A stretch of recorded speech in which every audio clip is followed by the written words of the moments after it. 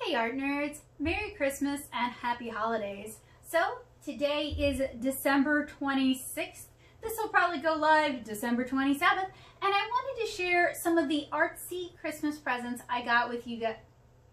I received this year with you guys. Does that make sense? I want to share with you guys what I got for Christmas, okay? So this wasn't like a huge year for art supplies, but I also didn't ask for a lot of art supplies. So I was really surprised and impressed. My brain was like, I was really suppressed. No, I was really surprised and impressed by how many art supplies I actually received this Christmas. There is something in here that is pretty dang rare, but it'll surprise you because it is not what you think. So let me show you guys what I got for Christmas.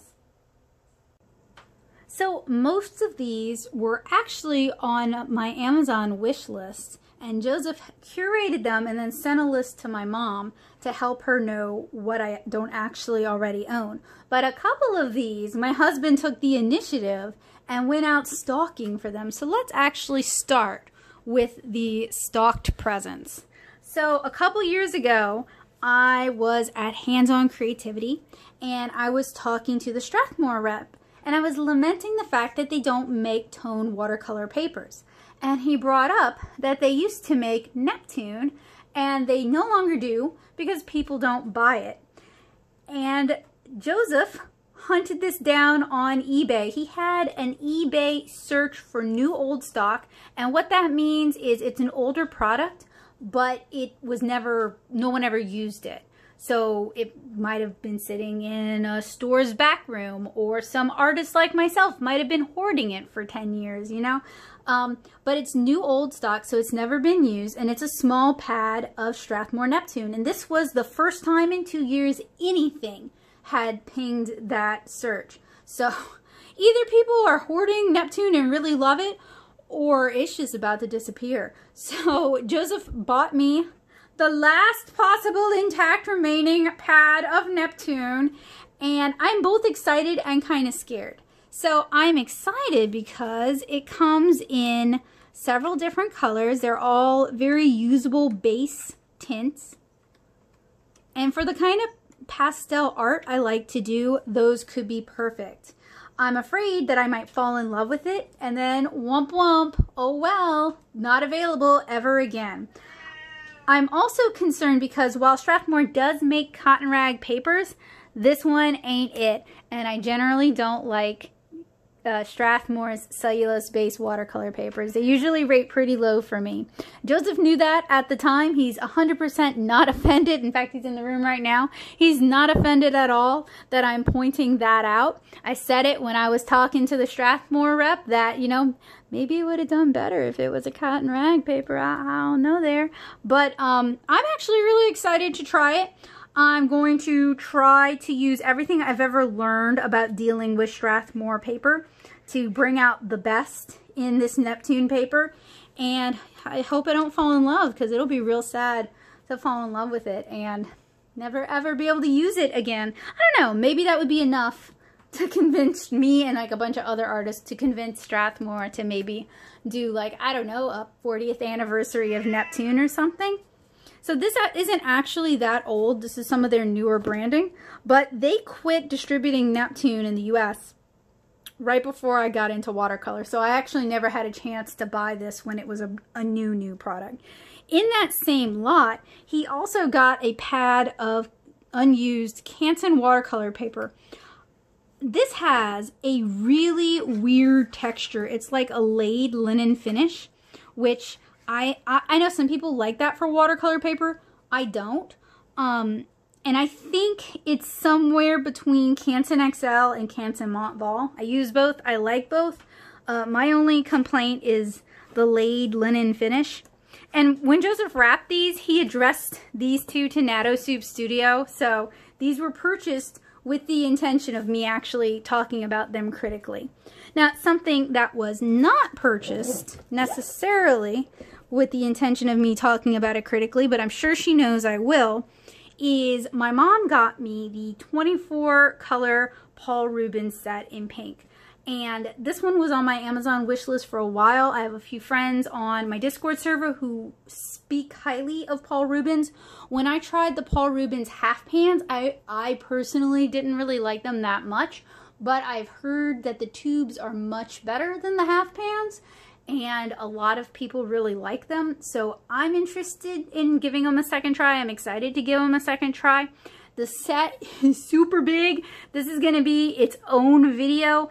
If it's the set I think it is, it also comes with a Magello style palette that you can put your paints in, which is great because it means I'm not using an Altoids tin as my palette. So I look forward to exploring this and maybe sharing what I find out with you guys. So another arty gift was a Bowerbird palette. And I've had my eyes on these for a while. I used to follow Bowerbird on Instagram, and I used to follow their blog a long time ago. And they used to be handmade wooden palettes, and they used to be made in small batches. I'd found this on Amazon and added it to my cart because sometimes small vendors do have Amazon shop listings. Oh, there we go. But I think they might have changed their operations from being bespoke and handmade. So generally what's neat about these is they're made from a solid piece of wood, and you put the paint right in the wells. I guess if you were really bothered by that, you could line it with like a little piece of like aluminum foil. That doesn't bother me. What bothers me though is there's a piece of like melamine for the mixing surface, and you would remove this protective plastic film, and over time the melamine has bowed. So Mom and I were talking about peeling the melamine, removing the adhesive, and using Gorilla Glue to stick it down good. How many does this hold? I think it's a 24 well palette. Anyway, the wood's beautiful, and I like that other than this bowing here, it has like a magnetic clasp. It has a really small profile. So it's something that you can use a lot of paint, or you have a lot of paint on the ready, like your K-pop, but it doesn't take up your whole desk. It also comes with a nice drawstring bag. I've had my eye on this for a while. And then the final art-related gift is Sharing a House with the Never-Ending Man. And it's about a guy who worked at Studio Ghibli, and he was kind of like their American, if you know what I mean. And he kind of just writes about his experiences. And I actually went to a lot of effort not to spoil this book for myself. I tend to read anything that comes out in English about Studio Ghibli or Studio Panak, and I own all the art books. So this is definitely something that I have been looking forward to, and I was going to pre-order it, and I'm glad I didn't because it meant I got to get it for Christmas. So it's not the biggest art supply haul for Christmas, but I also didn't ask for a lot of art supplies. So I'm really impressed. Honestly, this is really, really cool, and I was really excited when I opened it. But the thing I was the most impressed by is the Neptune pad, because I know Joseph had to like track this down to find it. He had to put some time and effort into getting a pad of watercolor paper for me because they don't make it anymore. And I think it's really cool that I get to try out something that, you know, I'm sure a lot of the older artists here on YouTube, a lot of the older artists watching this, y'all have used this, you have opinions about it. I want to hear your opinions, but not until I've had a chance to use it myself, because I kind of want to form my own opinions. Like this is probably something you're familiar with, and you probably know why Strathmore discontinued it. But this to me is cool because I started watercolor after they discontinued this. It's still in good shape. It's not like all ratty and all beaten up. And it means I get to kind of, I guess, play around with art supply history in a small way. And they kind of it kind of whets an appetite for me to start like cruising eBay for more new old stock. The thing that's always kind of kept me from doing that is knockoff art supplies are a thing. And I think I'm aware that I'm not always as savvy as I could be when it comes to eBay. Like, I'll go on Wish. I know what I'm looking at on Wish. And I'll go on AliExpress. I know what I'm looking at on both of those. Zulili's gotten me a couple times. I've been had by Zulily a couple times. But sometimes they send good stuff too. But eBay, I'm a little afraid of. But this kind of makes me want to do some deep dives on eBay and see what kind of awesome finds I can actually find. Not that I need more art supplies, but it's cheaper than paying full price.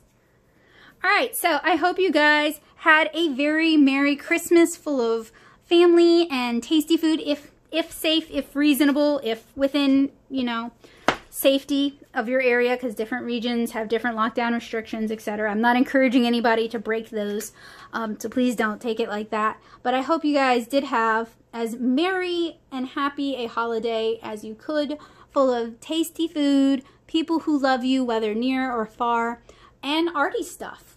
So I will see you guys in 2021. I wish you guys a merry rest of your Christmas holiday, because it does go on until January 6th, and a very happy new year. Bye, guys.